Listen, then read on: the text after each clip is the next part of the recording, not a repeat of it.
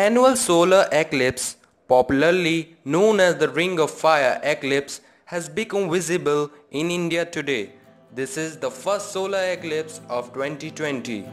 The first solar eclipse of this year, which coincides with the summer when the northern hemisphere has the longest day. The eclipse today started around 10:20 am and ends about 3 pm today. It is also known as the Surya grahan or popularly known as the Surya grahan in India.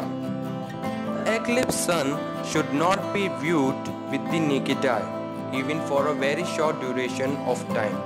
It may cause permanent damage to eye, leading blindness even when moon covers the portion of the sun. So how was the solar eclipse in India?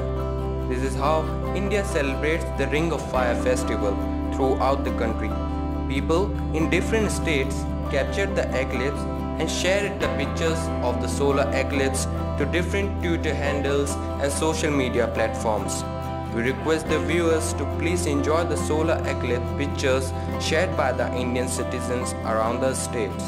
The solar eclipse was brighter somewhere it was captured as a dark hole. However, the Surya grahan festival turned out to be the exciting event throughout the country and people enjoyed it very much.